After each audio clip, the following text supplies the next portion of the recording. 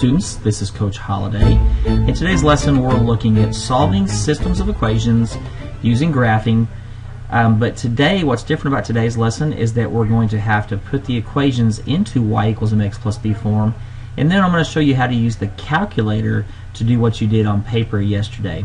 So if you're ready, let's go ahead and get started by reviewing a little bit about what you did yesterday. If you remember, on the graph of a system of two equations, the solution is where the graphs intersect, or they cross. It's the point where they cross. So if I have two lines, say there's one line and there's another line, the solution is that point right there where they intersect. Now remember, you had the possibilities for them intersecting once. You also had lines that were parallel, which don't intersect, so those had no solutions. And then you had lines which were the exact same line. So there's one line and the exact same line on top of it, and those had infinitely many solutions, if you'll just remember. Okay? Alright, so that's a quick review. Let's jump into an example problem and get through this lesson. Alright, so what we want to do is we want to determine, first of all, determine the number of solutions. And if you remember, to determine the number of solutions, we look at the slope.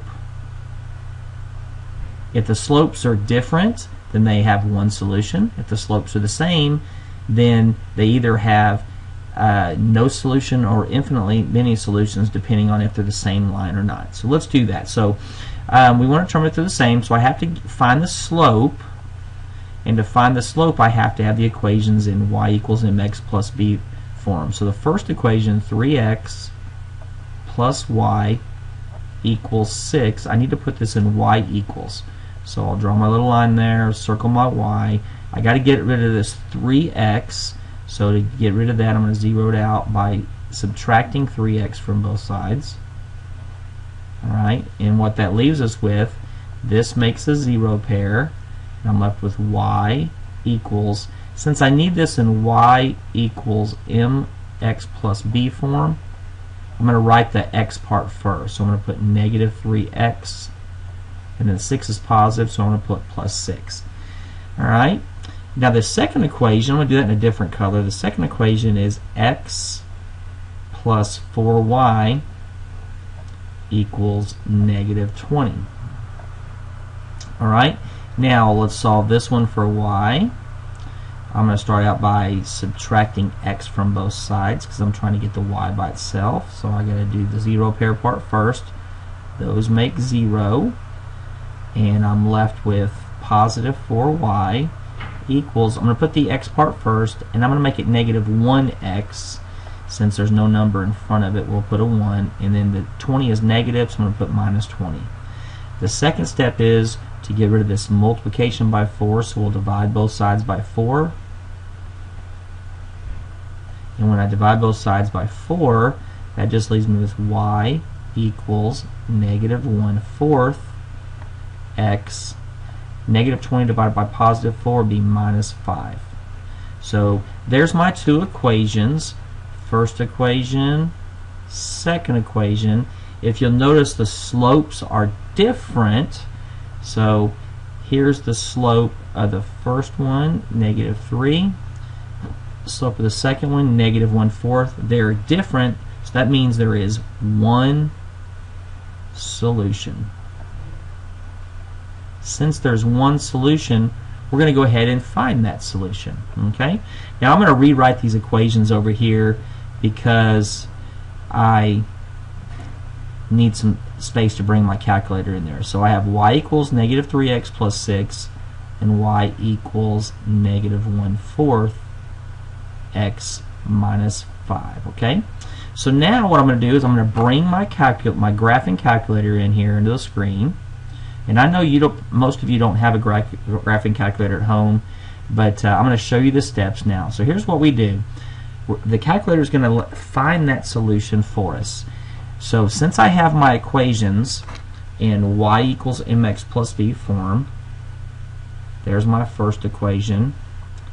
There's my second equation. I'm just going to put those into the calculator by pressing y equals. I'm going to write the first one in there. Negative 3x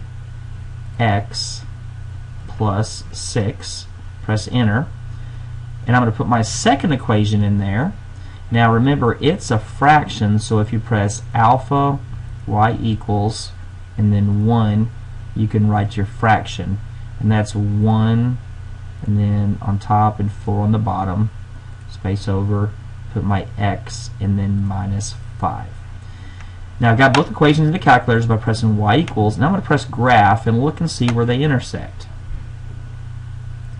So they intersect on the screen, and they intersect right here. So that looks like it's about 1, 2, 3, 4, and about negative 5, 6, or 7. I can't exactly tell, but we're going to let the calculator find that out. So here's the steps that I do to let the calculator find that point of intersection for me. If you look across the top row, I have a button that says trace, and above that it says calc or calculate. To get to that, I have to press the second button. So I press second and trace, and that gets me to calculate. And if you look at calculate, 1, 2, 3, 4, number 5 is intersect. It's going to calculate where these lines intersect. So if I press 5, it's going to ask me, is this my first curve? y1 is negative 3x plus 6. If I look over, my first equation was y equals negative 3x plus 6. So I just press enter. It asks me, is my second equation negative 1/4 x minus 5? Negative 1/4 x minus 5. That's true, so I press enter. And now it asks me to take a guess. I'm going to put the cursor close to where they intersect. It doesn't have to be exact. Just put it close. I'm just going to put it right there. And if I just press enter now, it's going to come up and give me that point of intersection. And the intersection is 4, negative 6. So my solution to this system is the point 4, negative 6. If I take the 4 and plug it in for the x, and the negative 6 and plug it in for the y, for each of these equations, it'll make each of them true statements, which means it's a solution to both. Therefore, it's a solution to this system. Okay?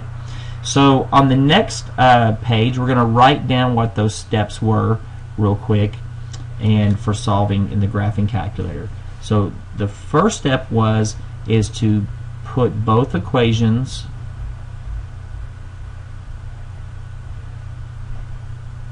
in y equals mx plus b form.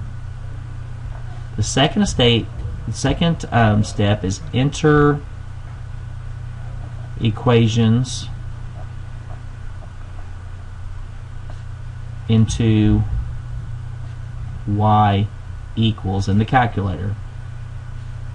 So those are the first two steps. The third step, remember after we entered it, then we're going to graph. We're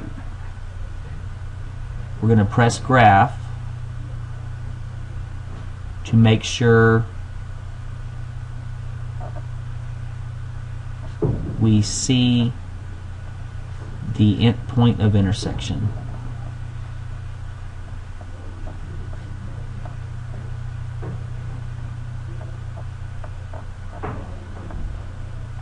And then we're going to press second, trace,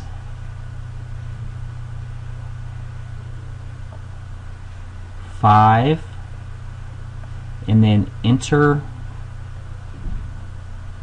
3 times. Enter. You don't really have to just move the cursor. And then that gives us our solution. So those are the steps, okay? All right. That brings us to the end of this lesson. Please, please, please complete that WISC. Answer those questions submitted, turn them in, and we'll see you in class for some practice.